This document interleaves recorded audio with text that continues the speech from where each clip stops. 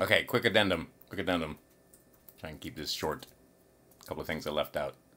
Hey there, Crime Stoppers. So, first things first. Do we have all kinds of rules and, it's you got to get a license, you got to take a test, and so forth when it comes to a car? Yeah, absolutely we do. Does that stop a drunk driver? Does that stop a guy in SSRIs from driving it through a crowd?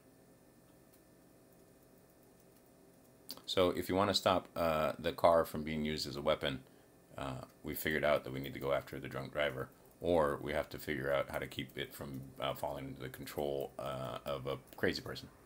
That second one's a little harder. Then, on the other hand, we have guns.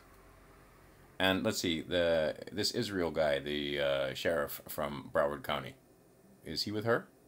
Why, yes. Yes, he is with her. Debbie Wasserman Schultz district. It's so clear that the SSRIs are very much responsible for what's going on. Stop drugging our little boys. God damn it, stop drugging our little boys. Just stop it. It's not helping. Got a problem, take a pill. The pill is causing problems. 4% of them. 4% of them. Suicidal thoughts. Act out suicidal thoughts.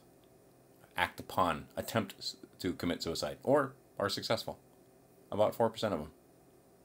And of that 4%, some of them do crazy things like this school shooting.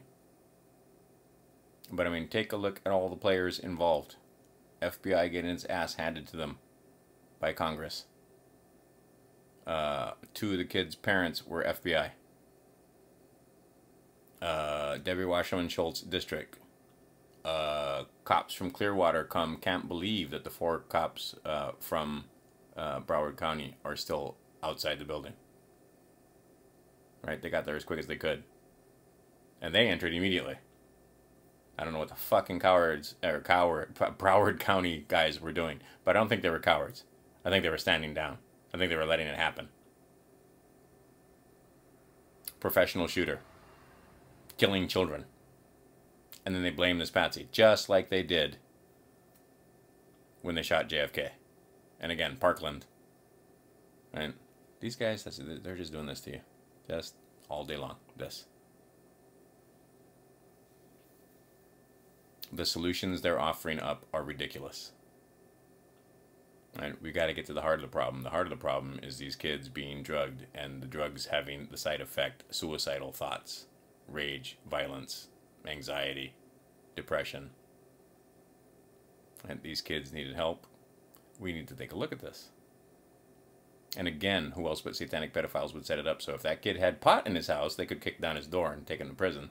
But he was threatening people. They have records of him putting guns to a kid's head, or putting a gun to some kid's head. They have, right? How did this guy pass a background check? An FBI background check to get a gun? Looks a little set up to me, kids. I mean, okay, maybe the system failed and so forth, but it looks like, there was just too much on this kid. Take a closer look. Debbie Wasserman Schultz district. Who is the sheriff? Israel. Who is he connected to? Who are the other FBI agents connected to? Right? I mean, this one's painfully clear. Every kid's in the drama club. Their lines are scripted and ready that day. Unbelievable. And again, some crazy 18-year-old kid in Florida is going to dictate policy for the rest of the country. Educate self. Educate others.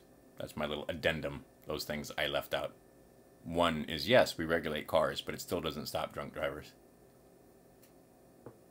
And 2, this sheriff and the 4 sheriffs that didn't go in, it's starting to look a little fishy. Do we have to hit you in the face with a fish for you to start looking? Doing some research? And then, one other thing. We always want to talk about Australia. Let's talk about what happened in Israel when they had a school shooting. And since they have implemented those policies, and take a look at the policies that Israel let you do that on your own, kind of like that Q thing, right? Don't just give it to them. Just Go take a look. Since they've done that, they've had 2 school shootings. Both times the terrorists were killed with teachers, or by teachers who were packing. But they wised up real quick. Can't get rid of the guns? Guard the damn kids. Right? We guard our politicians, our movie stars, our money, but not our kids. And then let's start talking about other solutions. But first things first, the kids need to be guarded. That's very clear. And then we can start talking about other solutions. But step 1, let's make it so that we don't worry about the kids getting shot up, because there aren't cowards, 4 of them, outside the school. Because had some of those teachers that were throwing themselves in front of bullets been armed, the outcome might have been different. And once again, absolute proof positive. You're going to count on the state to protect your kids?